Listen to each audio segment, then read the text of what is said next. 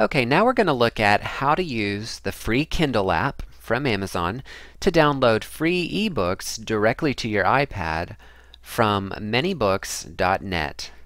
And manybooks.net has, as you can see here, more than 29,000 ebooks available, and they're all free. It's a good selection, although maybe not quite as good as archive.org or openlibrary.org, both of which have well over 1 million books each, but still it's a good a site for downloading free ebooks directly to your iPad.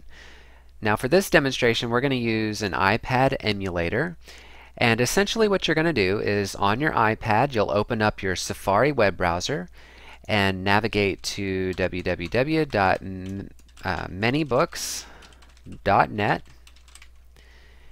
And then the first thing you want to do is locate a book that you want to download. So you can use the search field or any of these authors, titles, genres, languages, etc.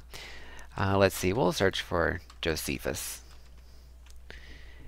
And once you find the author or the book that you want to download, let's say the Antiquities of the Jews, here's a good one. Then over on the right side of the screen you'll see a drop-down list in this download box, which will give you a bunch of versions that you can choose from. And so for Kindle, all you want to do is select the Kindle option and then click the download button. Now I can't click the download button here because I'm using an emulator for this, but when you click download you're going to get a screen in your web browser in Safari that looks like this, and it'll just have one button in it that says Open in Kindle. So you'll click on this Open in Kindle button, which will automatically download the book to your iPad and open up your Kindle app, and it'll open up your new book to the first page like you can see here.